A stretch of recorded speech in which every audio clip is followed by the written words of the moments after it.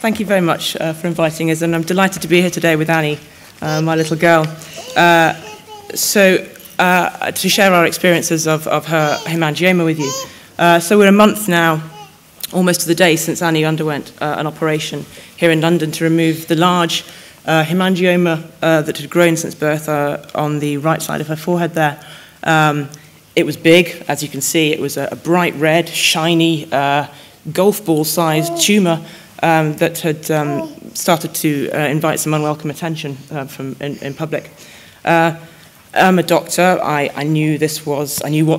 I knew that it was benign, that it would probably continue to grow till she was about 18 months, get considerably bigger than this, and that it would slowly but surely involute and hopefully be considerably smaller by the age of 10. I also know that, given that the size that it had reached in this picture, it was never going to completely involute. In fact, there was always going to be some marking on the right-hand side of her forehead, and so essentially she will be marked or scarred, if you like. So I knew that we had three basic options ahead of us. We had a medical option, which involved giving a drug regularly for many months or years that helped shrink the tumour.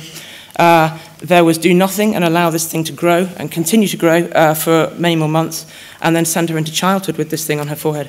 Or there was surgery to remove the tumour. Now, the medical option, we decided from the outset, was not a runner. We were not happy to give that particular drug to Annie, so we didn't consider that. It was between, really, it came down to operate or not to operate. And given that this is one of the most common childhood tumours that we see, I was expecting to find, with my research, a wealth of data, of clinical data, with which I would inform my decision. And I was amazed to find, really, that there was nothing. I was expecting to learn of the short-term and long-term clinical outcomes of surgery. I wanted to know how the size and type of this hemangioma would influence the surgery that would be required. On the other hand, I was interested to know if there was any literature at all on the psychosocial effects of growing up with a tumour as large as this and bigger on your face. And so I was left with this very difficult decision. My husband and I were left with this difficult decision as to... no, sweetheart.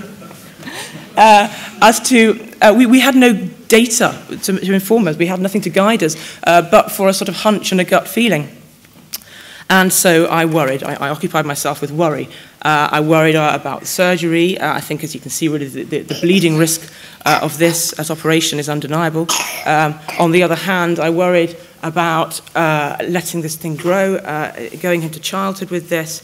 I couldn't imagine myself letting go of her little hand at the school gates on her first day at nursery school, off to face the cruel comments and gazes that we'd got to know, and still brings tears to my eyes now. And so, how did I got to? So really, we didn't know what to do. As time went on, our anxiety grew, and so did the tumour. And in fact, it was Annie who made our mind up for us. And at 8 months old, she changed. Her personality completely changed. She went from an overtly happy, bonny, smiley, laughy little baby, she was a delight, to a sad, quiet baby. She stopped smiling. She didn't smile anymore. And we noticed that at 7 months, people had stopped smiling at her. And so they would gather at the foot of her buggy. They would stare stony-faced down at her.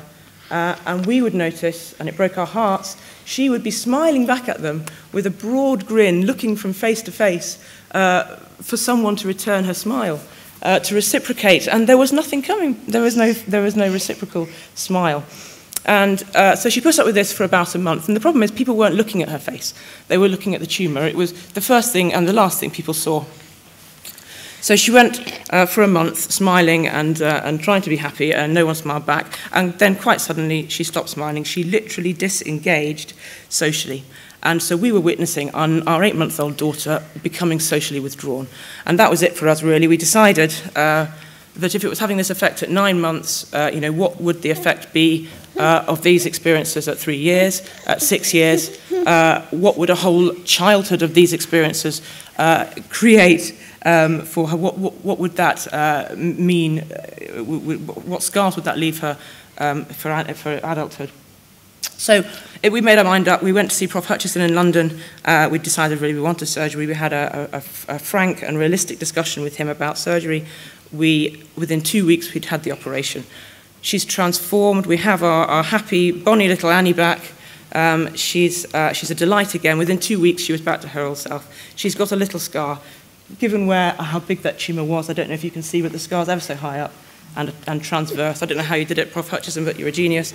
And so my wish, my hope, is that in future parents facing these decisions with children with tumours like Annie had are not faced with this information vacuum that we found ourselves in, but they can base their decision on the back of good quality clinical data born out of quality clinical research that this organisation will hopefully be arranging.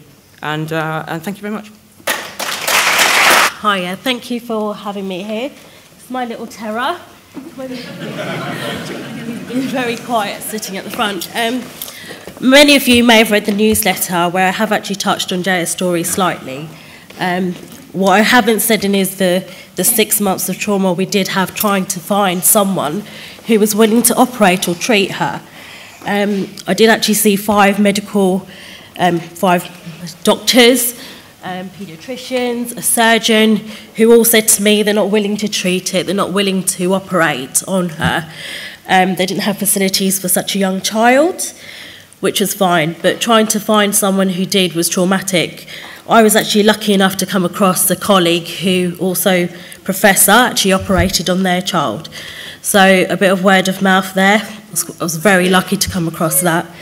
And within a few short months, Professor Hutchison did actually operate on her. Although we were uncertain about, is this going to come back, what is going to happen to her, there's possibilities of her bleeding to death. It's all something a parent had to overcome.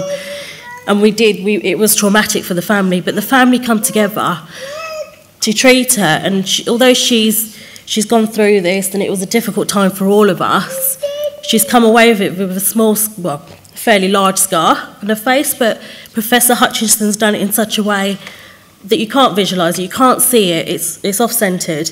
He's done such a fantastic job. And she's so much confident now. This wasn't her last year. She wouldn't want to talk to anyone, she wouldn't go to anyone. She was with my mother-in-law or myself. She didn't want to socialise with people. She was terrified. We had children looking at her saying, oh, you've got a lump on your face. Oh, what's that lump? We've had adults double take at her. We didn't want to take her out because she would see that too and she would feel incriminated by it almost. So it was an extremely difficult task for us to overcome, but we've made the right decision. And I think more people need to know about what Saving Faces can do for people. And if it is just one person that makes a difference, Ian made that difference onto our lives, we should be doing the same, and we should be promoting the knowledge, not just for here, for doctors all over the UK and worldwide, because that's something that they don't have. Jaia is extremely lucky that Ian's come into our life, and he has actually operated on her. And as you can see, she's active, she's very sociable, she's quiet occasionally, but she's an extremely happy child, and he has changed her life, extremely changed her life. And all we can say is we thank you, Ian, for everything that you've done for us, for Jaia and for the family. And we have to continue to support this and get the word across to everyone. Thank you.